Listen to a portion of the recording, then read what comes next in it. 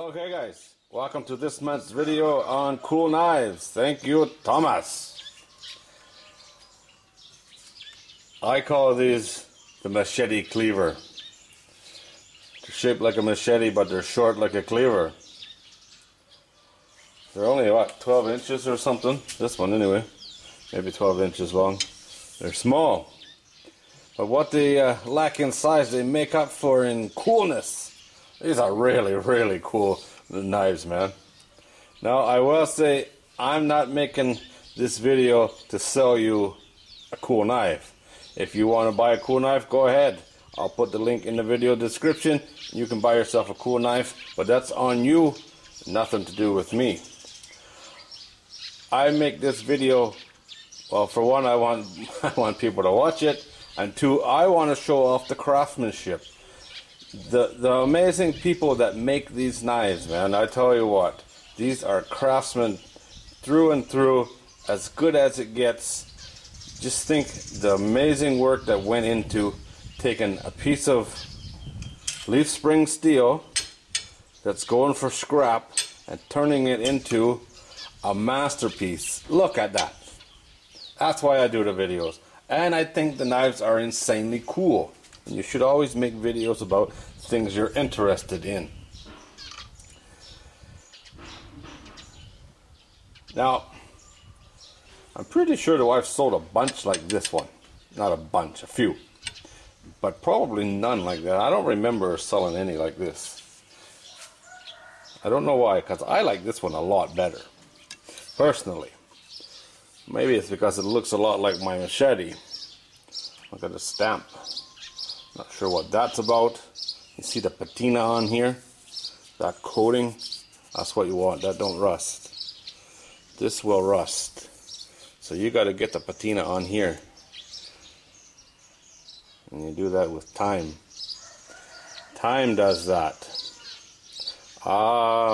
Push through tang. I don't know how long it is. Oh, wait now.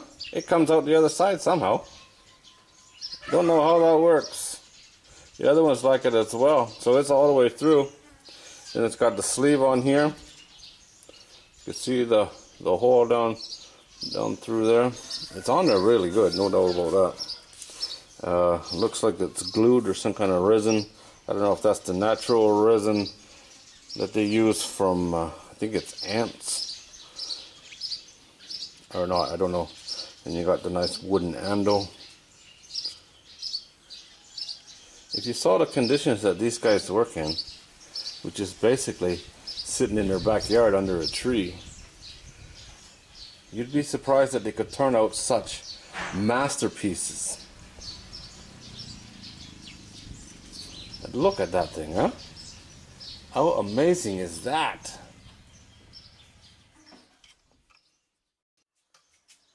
Now this one, it's basically the same knife, just a different design. Same steel, same handle, same push through tang, which is, I have seen before, but it's not that popular.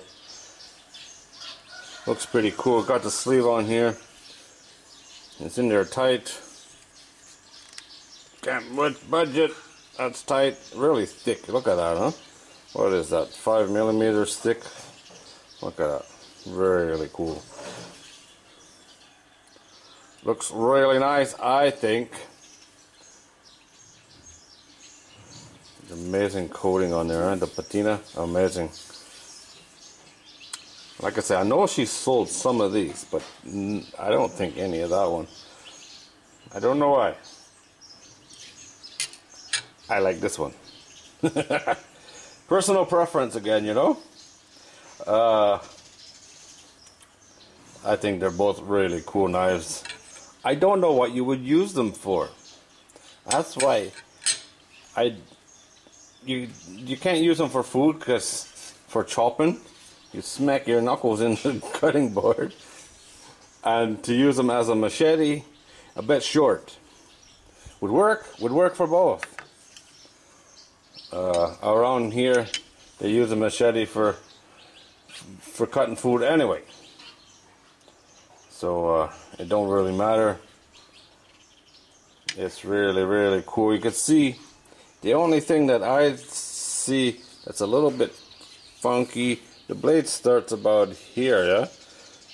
So it's a short blade anyway, and you're losing the first couple of inches of it.